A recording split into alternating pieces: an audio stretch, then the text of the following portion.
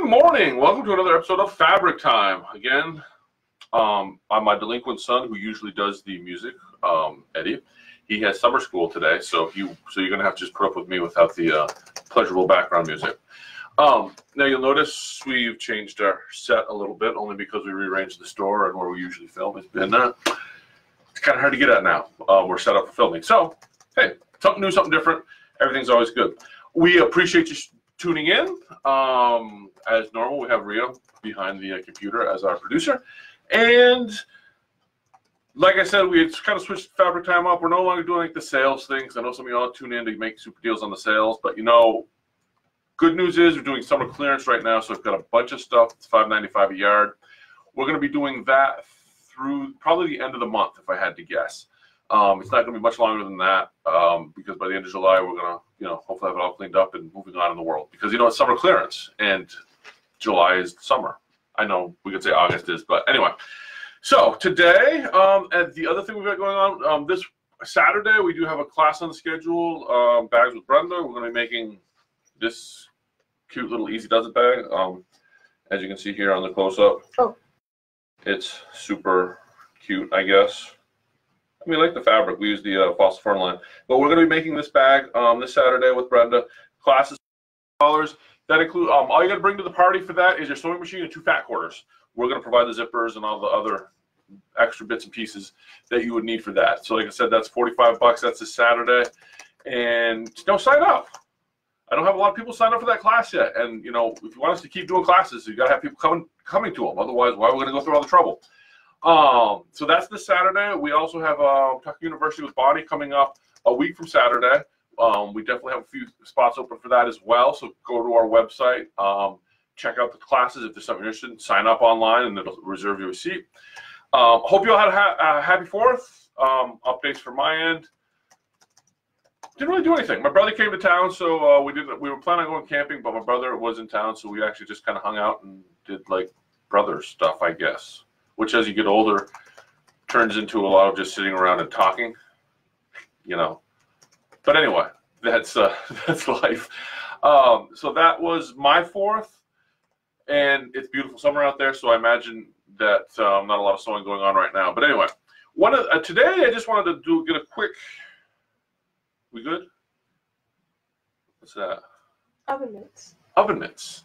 That's why I have to keep me straight. We're also doing a class on oven. What was the date on that one again? It is July 25th. July 25th. We're going to do a class on oven mitts. And they're the nice ones with the silicone sleeves on them. So you make like your own custom thing. Really nice class. That one, really popular. That one is also going to be, I believe it's $45. And that again, I think you just need to bring a couple fat quarters and some fabric to that one, because that one as well is going to be, we'll have all the materials as part of the class. And forget anything else? Or are we good? You should be good. Okay. Do we have anybody watching yet? Yeah, we have 3. Really? I always find it amazing. People watch us at 8:30 in the morning. But anyway. So now to the fun stuff. So like I said, we'll be doing this class. And like I said, we've switched away from, even though we're not selling stuff, not a whole lot came in because of the holiday weekend. However, this did show up yesterday from FedEx. It's actually supposed to be a panel. I'm not going to cut the panel because the running yardage of this is just fantastic. It is a really cool city scene. And we'll do a close-up here in just a second. So this actually is supposed to be a panel, but I'm not going to be cutting it as a panel. It's going to be $9.95 a yard, simply because you can see how that's just some nice running yardage. You can do some really interesting stuff with that. And I'll give you so you can kind of see the colors. Are we on 2? Yep. So that just came in. I haven't had a chance to put it online yet. It's $9.95 a yard. Just came in yesterday. Are there coordinates? What's that? There are coordinates, yes. Cool. We do have some coordinates. Well, since you're asking, we'll grab them real quick. And now there's emptiness on the screen, and oh my gosh, what is going on? It's the end of the world. And is that online yet? It is not. It will be on before the morning's out. It came in later in the day yesterday, and I didn't have time to get it on because of a million other things going on. Because, the vacation's over. Am I on camera too? No. So here's one of the coordinates.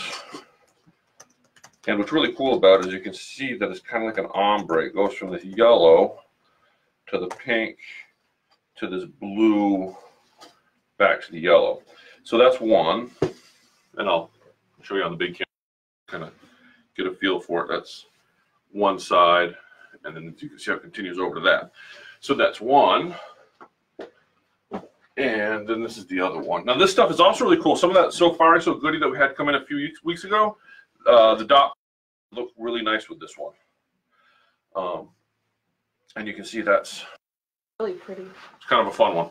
So that just came in. That'll be available online here in a little bit. And then, so that's really the only exciting for new stuff, because with the holiday week and stuff, it, you know, not a lot of stuff came in. So that's that. One of the questions I've been getting a lot in the last little bit is what to do with scraps. You know, everybody has like a bucket of scraps of stuff, and most of your scraps are probably going to look something like that, or some strips that look like this. And you'll even get scraps that, you know, you square something up that somehow look like that. And it's like, what do you do with it? And I'm going to show you one of the things you can do with it. It's actually a technique I use a lot of times. I sometimes won't even use scraps for this. I'll actually cut strips to do this, and do this like in a bunch of blues or reds. So then I have these patches of patchwork fabric, and then I'll cut strips and blocks out of those. You'll see what I'm talking about in just a second. But this is just a quick, easy technique. As far as, I don't want to say it's quick. It can actually be quite time consuming. It's a lot of fun. And you can get some really interesting stuff out of it. But it's really easy to do. There's really no thought at all on how to do this. It's one of these tricks that's amazingly easy. And without further ado, I'll just show you how it's done. So all you do is you take your strip, and then of course I have another scrap here. It's not the same width of that strip. It's not the same length. There's nothing about this strip that matches that strip. I don't care. All I'm going to do is line them up on an edge, like so. Kaboom. You know, line them up best you can. That'd be perfect. And then I'm just going to run it through these.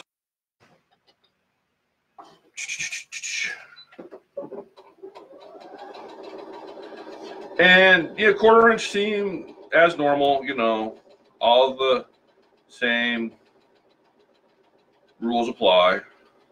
And I'm just going to sew that up until that's done.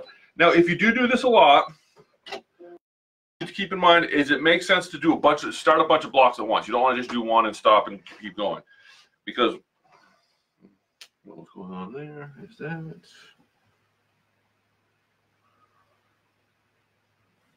Anyway, so then I'm just going to sew that on there, and if you want to do the camera, you can watch me do the ironing and all that funness. Then I'm just going to iron it flat. Oh, I'm going to iron it flat, not on my cutting board, but on my ironing mat. See, and these little wool ironing mats are fantastic. A little bit pricey, I'll admit that. This one here we do for $34.95.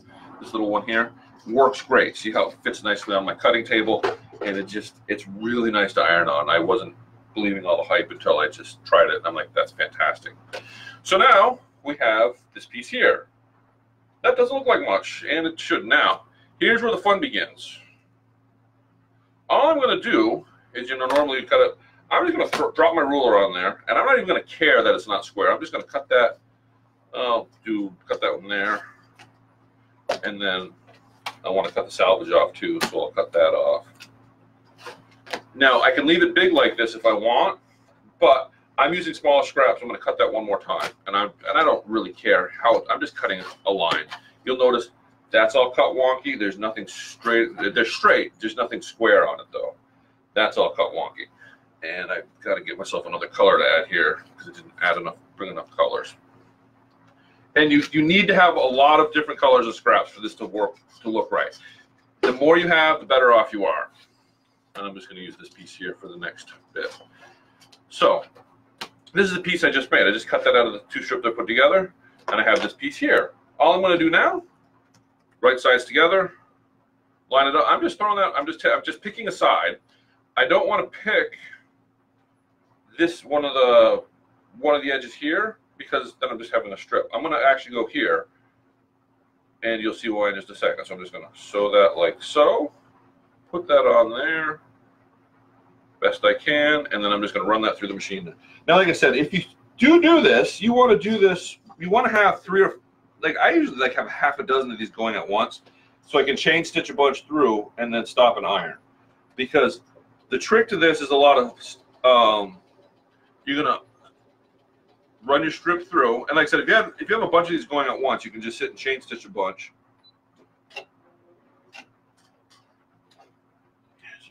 Oh, that's why that's not working.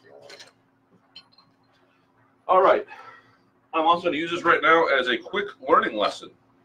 We're just going to detour for a quick second. Notice that, I don't know if I can see this here, looking at the machine, see I'm zooming way in. Do you see where the bobbin thread is pulling off of there? That means that my bobbin thread is not going through this tension spring here. So my tension on on the things I have just sewn is all out of whack because there's no tension on it because I didn't put my bobbin in properly when I was before I got started. We still on camera too? Yep. Are we going to get a demonstration on how to fix it? I'm going to show you how to fix it right now. So I'm going to do is pull the bobbin out. This is one of the reasons why whenever somebody calls me up, oh, my tension's all wrong, I always say, did you rethread it? Because all you got to do to fix that is just rethread it. On a brother, you just run it through this little thing here and it does it normally. And so now I'm going to do that. And just to show you what that looks like, just kind of, I can't want to do that. You guys get to see all the stuff when I do this live. There we go. You just want to make sure that little tab, well, you can't see because of my big hairy arm. You want to make sure that little tab over there gets underneath that spring because that's what pops it up. If you don't do it, it's a pain to get it back out, open it back up. So now what I'm just going to do a quick cycle the needle real quick. I'm just going to, and it's probably, just going to pull it up so we can demo. Let's just do this. I'm just going to sew this seam real quick so I can show you what this is supposed to look like.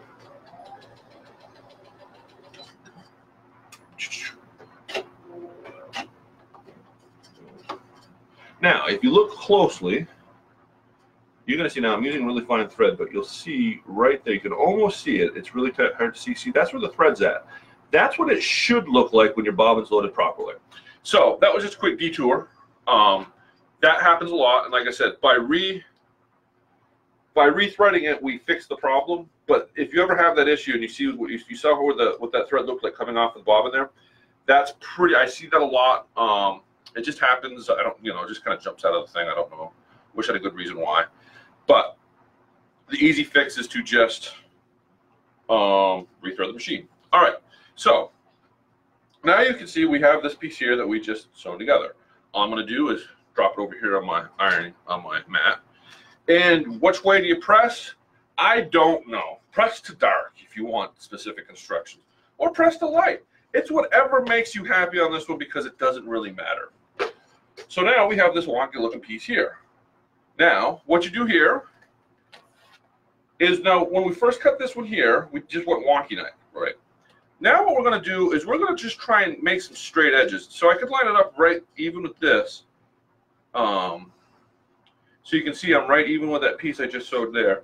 I could go like this, but whatever I do, I'm trying to get a straight line from this side to that side so that I have another edge I can sew pieces to. If I go there, I'm still going to be square there, so I don't really care about that. I'm just going to drop that like there. And there's that side is done. I'm going to square this side off like so.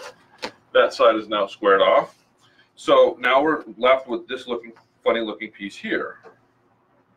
And then what you'll notice, well, I could cut the wonky edge off of that, but we'd have another center to start here. That's not going to be much to do with, so I'm just going to wing that off like so. And then I'm going to use that same technique because this was another scrap that I just happened to have kicking around. All I'm going to do here is continue that line that's coming up off of there. I'm just going to cut this straight here like so. And so now you'll notice we have this piece here, some scraps here, and all I'm going to do is I'm going to take this piece and I'm just going to throw another piece on here like so. We're just going to put that on there. run it through. Now, I think at this point, I'm hoping you're all kind of seeing the technique on how this is done. There is not a lot of thought that I'm putting into it. Now, admittedly, in this demo, I don't have a lot of variety in the scraps that I'm using. So I had to repeat myself. I would have done a different color there because I already have the color here, so I'm using the same color on the two ends. But you can kind of get the idea. So then I take that off, and I'm going to iron that flat, like so. And then we're going to just repeat this process again. I'm going to take that off. It goes here. And I don't know if this can, well, hopefully you can see it all right. And then I'm just, again, lining this, just cutting a straight line off of this edge here. Straight. And I'm going to do the same thing off the other end that we just did. I'm going to actually bring that in a little bit and give myself a little bit off the edge. So here's the piece that I've got now. Isn't that wonderful? Now, this is another piece that I had started, which is actually some strip sets that got trimmed off of like a jelly roll type thing. All I'm going to take there is line that straight edge up. I'm going to line that up with that right there. I'm just choosing the side, putting it, and you'll notice here too, I don't, piece. Doesn't matter. I'm just going to sew this like so.